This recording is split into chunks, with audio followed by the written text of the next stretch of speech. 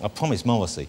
OK, well, look, normally... I don't quite know what to say.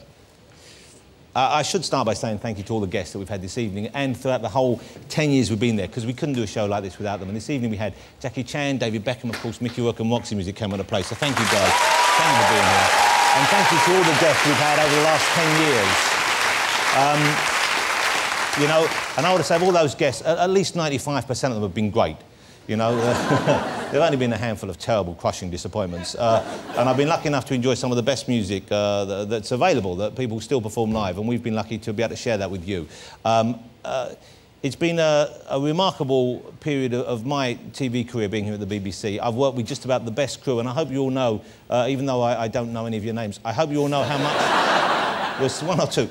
How much it's meant to be to have you guys here, because I felt supported, and you are just the best people working the business here and backstage, and the sound department, makeup, upstairs in the gallery. Everyone here at the BBC has always been terrific, and all the crew we've brought in. And I've been lucky over the course of the 10 years to work with just some fabulous teams.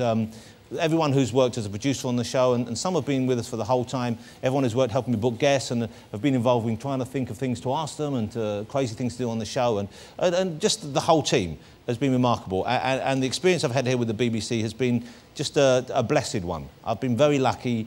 I felt very honoured. Sometimes the papers might have made me out to seem a bit arrogant and a bit kind of out of control, but, you know, that's not the case. I've never come in here feeling anything but grateful and lucky and honoured.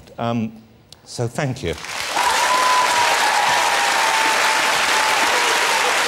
And we wouldn't have a show without you watching, so thanks for watching.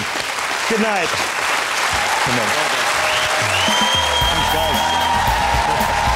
That was horrible.